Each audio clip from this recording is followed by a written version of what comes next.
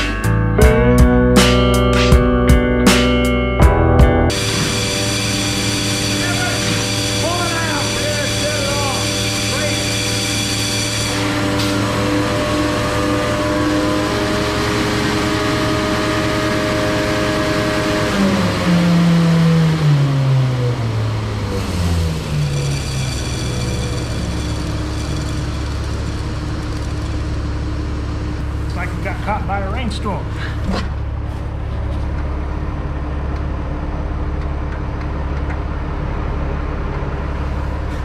Back in a little bit. Well, we're back going again.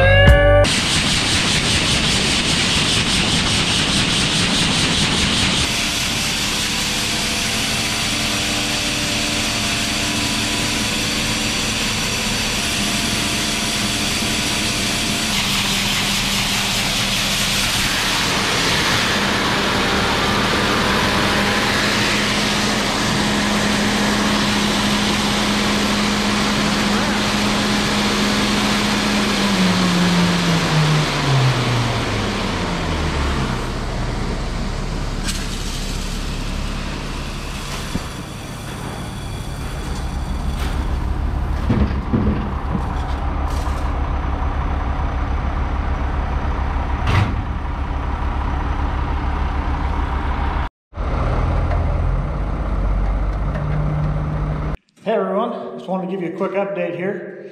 We're kind of in the middle of cleaning out this bin. Got that semi-loaded this morning, kind of in a half drizzle. Had to stop there for a minute, as you probably saw. We loaded some of the rest of this on one of our other trucks. And unfortunately, we used the smallest truck, and we got this little pile left. Probably about 20, 25 bushel or thereabouts. But I went ahead and swept up the rest of this bin here, as you can see. We got her all cleaned up. We got our hose here. Dad took that small load to the elevator, and then we'll clean the rest of this out.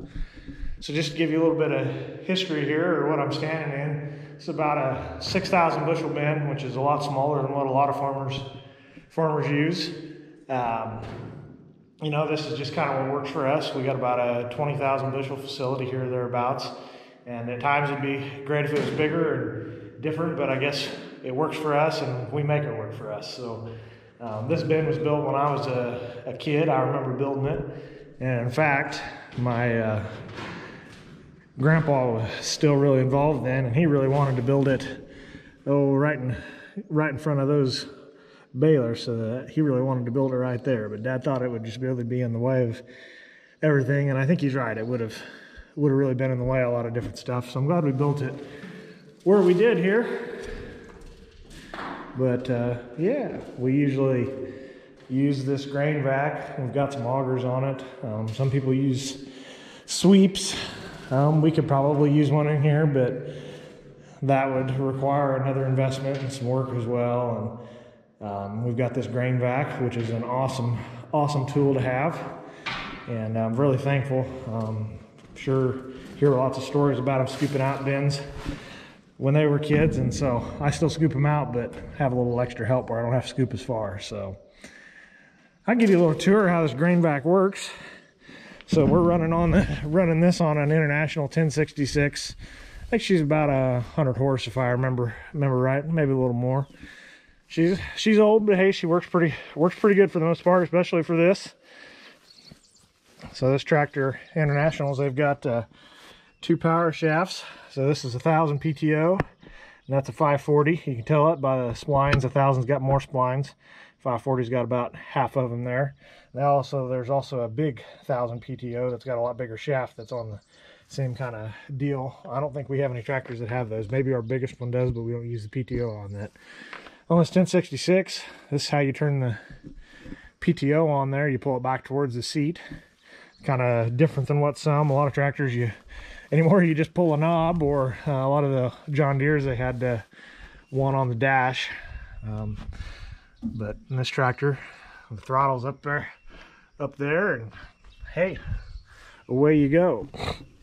If you noticed at the beginning of it, we ran it kind of slow for a minute. We always want to make sure the blower warms up. So basically what this does, I'm going to walk around the front of the tractor so I don't have to go underneath the tube.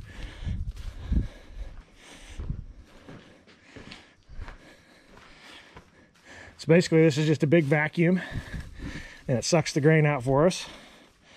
There's a big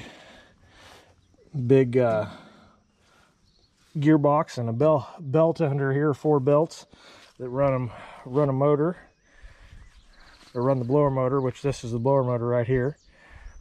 And there's a shaft on the front of that spins that, and it sucks it into the tank and then spits it out the spout.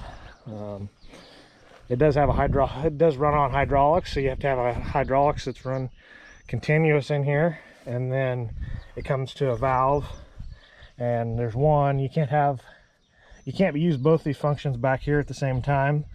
This one here raises and lowers the boom, so you don't have to do that manually. You do have to swing it around manually. We can move it by doing this, and it moves fairly easily. It's not too difficult to move. And then here is how you turn the airlock on. Basically that's what starts the blowing out. It'll suck, and the problem is if you turn it on and you suck a whole bunch of stuff in it, you can plug it if you don't have the airlock turned on to run it out. So that's something you always got to be cognizant of when you're running one of these. I assume most of these are the same, and this is definitely quite a bit older model. I don't know when they got this Wallinga, but it's made in Canada. I believe they're still in business, but we did have to put a new blower motor on this 5 or 6 years ago, maybe a little longer than that even, but we're probably lucky we didn't burn it out. We were loading out this bin actually, and it started making weird noises, and the trucker that we used said, "Ooh, I think I'd shut that down now before something bad happens." So we had to scoop out this bin, out the auger, and we had to get our auger that's out and put under it back there and put under this. And that wasn't a fun day, as I recall. But got some leaky hoses here we got to fix. And I got a hole in the pipe there that needs fixed, and we got that's got some tape on it and needs fixed, and I got some stuff up in there that needs fixed. But we'll probably get her whipped into shape before next time we use it, and it'll be good to go for next year. Well, we'll give you a little view of the bin once we get it finished up here. In the meantime, thanks for watching. Always please like, subscribe, and comment. Thank you very much. Bye-bye. Well, here's the bin all cleaned up. There's the traps for the auger. Got them all cleaned up and shut. We'll have to put some grease on them before we put anything in here next year. But it's clean for the summertime. Somebody could come and have themselves a sauna. Just got to take these pipes off and put them back away.